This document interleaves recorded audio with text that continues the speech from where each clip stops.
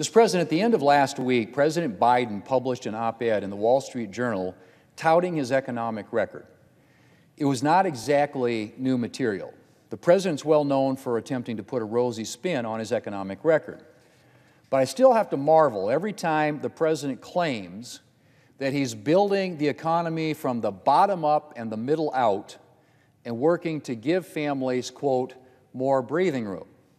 Because if there's one thing that can be said about the Biden presidency, it's that American families have lost a lot of their breathing room. The inflation crisis the president helped create is costing American families $880 this month. Let me just repeat that, Mr. President. The inflation crisis that the president helped create is costing American families $880 this month. $880 for just 1 month.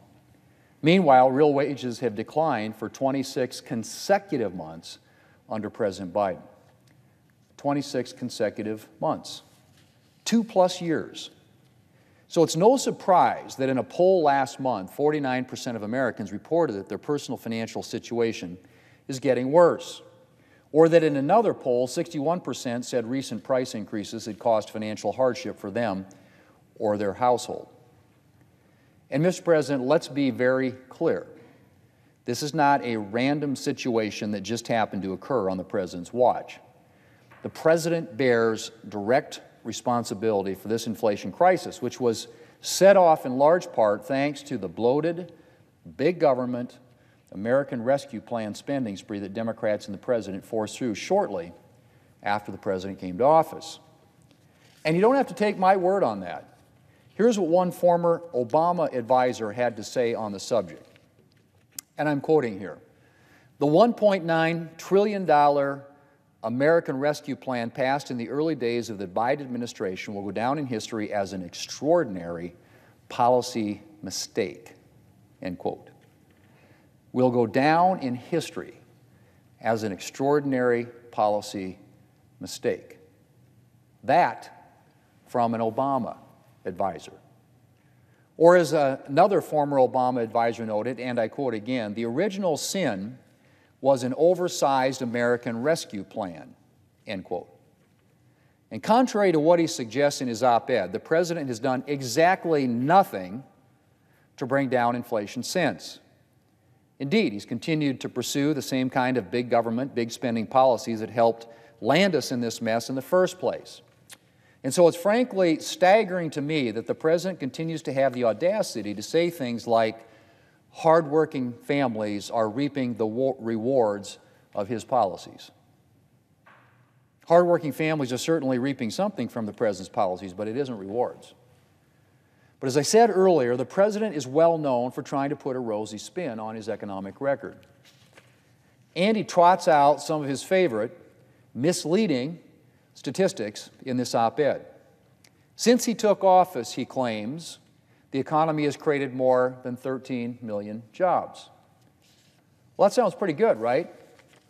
Until you realize that the vast majority of those jobs weren't newly created, but are rather just jobs that were naturally added back after the pandemic.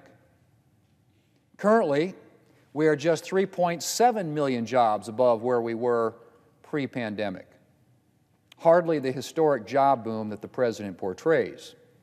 The president also mentions that gasoline prices are down from their peak in June of 2022.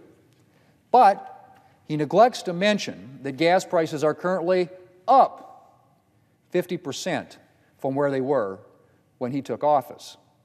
Then, of course, the president brings up one of his favorite claims, that he reduced the deficit by $1.7 trillion over the first 2 years of his administration.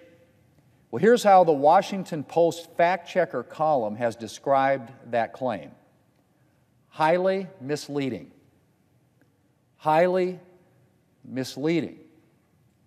The president arrives at this highly misleading statistic by comparing his budget deficit in fiscal year 2022 to the fiscal year 2020 budget deficit, which was unusually large, to put it mildly, as a result of the COVID pandemic. A much more appropriate comparison would be to compare President Biden's actual 2022 budget deficit to what the Congressional Budget Office was projecting that deficit would be before the President's American Rescue Plan spending spree was enacted. That tells a far different story. The reality, as the Post points out, and I quote, is that the data shows the deficit picture has worsened under Biden, end quote. The Washington Post fact-checker column recently awarded President Biden a, quote, bottomless Pinocchio for his deficit reduction claims, a rating the column gives for, and again I quote, false or misleading statements repeated so often that they become a form of propaganda, end quote. Mr. President, I can't close without mentioning the President's staggering claim that he, again, quote, fought so hard to bring Democrats and Republicans in Congress together to compromise on the budget and prevent a catastrophic default, end quote. As I've already highlighted, the President is fairly well known for revisionist history. But this statement might take the cake. Can the President possibly think that people have already forgotten that he spent months refusing to negotiate on a debt ceiling agreement and only came to the table at the last minute? Credit to the President for eventually recognizing that divided government requires compromise. But to suggest that he set out from the outset to forge a compromise between Democrats and Republicans is to skate the line between revisionist history and outright falsehood. Mr. President, after 2 years of painful price hikes at the gas pump and the grocery store, I think few Americans would recognize the positive picture that the President paints in his op-ed. And, unfortunately, it's clear from the President's column that he plans to continue to pursue policies that will further undermine the economic well-being of the American people.